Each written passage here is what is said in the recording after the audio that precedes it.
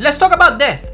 After death communication. If you're making any money online from your website, YouTube, affiliate program, you want to listen. I asked my wife, what would you do if I leave the house now on an errand and I die?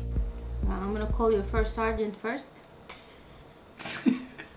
But then I asked, what would you need besides access to the bank account? I need all the passwords, username and password for all the hosting accounts. And it hit me. I need to write all my usernames and passwords and store them in a safe place so she can access them in case shit happens. But now that you're here, well, you don't do the same. If you're making any money online, if you have any website or you're making money from affiliate program, YouTube channel, write down your username and passwords, store them in a safe place, give them to somebody. I think it's pretty cool to leave something nice in event that life happen. And while you're at it, why not just write an actual letter?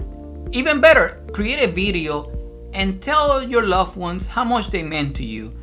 I know I'm going to be doing the same. You know, the after death communication. It's very simple. Okay, hit like because it means more than you think. And if you haven't subscribed to my YouTube channel, click the subscribe button and always create the life that you want to live. Don't live the life that is handed to you. Manage your time wisely and grow every single day. Peace.